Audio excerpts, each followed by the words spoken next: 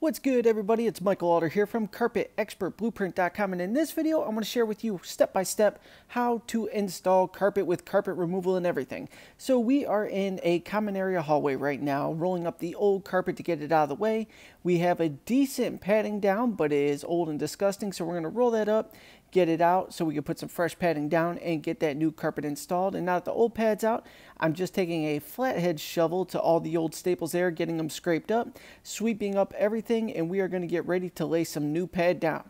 Now, in this video here, instead of doing the hallway, we're going to bounce from sweeping that up to jumping into the living room downstairs and dicing up the old carpet down there. So once again, cut it into small manageable sections with your utility blade or your carpet knife, and then get the carpet out, followed by the padding, roll everything up so it's manageable and easy, carry it out of the way, and then you scrape up all the pad chunks so you get a nice fresh floor to get started on.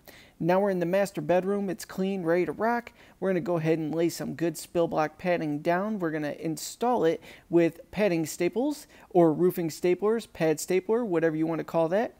Go ahead and secure everything to the plywood subfloor, staple, staple, staple. Make sure you're secure and good to go.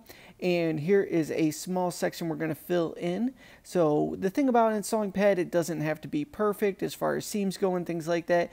Just as long as everything's lined up and tight, you're good to go. You don't have to worry about what it looks like. It could be a Tetris disaster and it'll still operate just fine as long as everything is adjoined.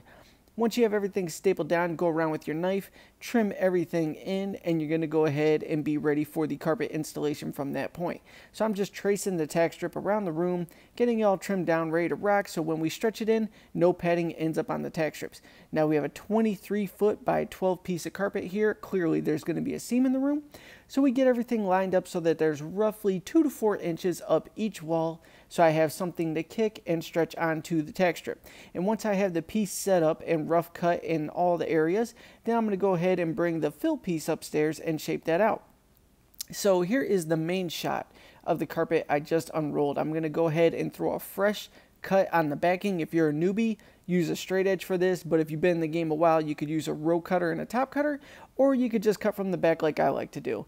Go ahead and set your seam tape under it, halfway under each part of the seam, and then cut your fill piece, line everything up. I'm going to cut the cross seam because the fill piece is getting done in 2 pieces, and then I'm going to go ahead and burn that seam.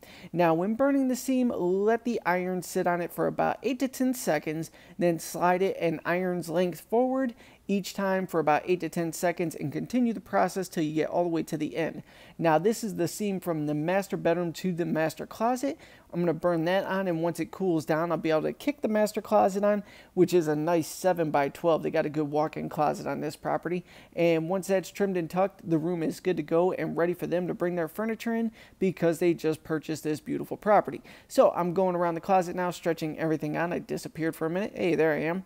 And I'm gone again. There we go. Kick, kick, kick. Gonna kick down this wall, get everything nice and tight, trim and tuck it. And the trimming was so confusing that Prestige came in and tucked it with me to finish everything off. Crazy how that works out. So everything's good to go. As always, I appreciate you tuning in. Go ahead and click the subscribe button, comment below with any questions, and I will connect with you on the next video.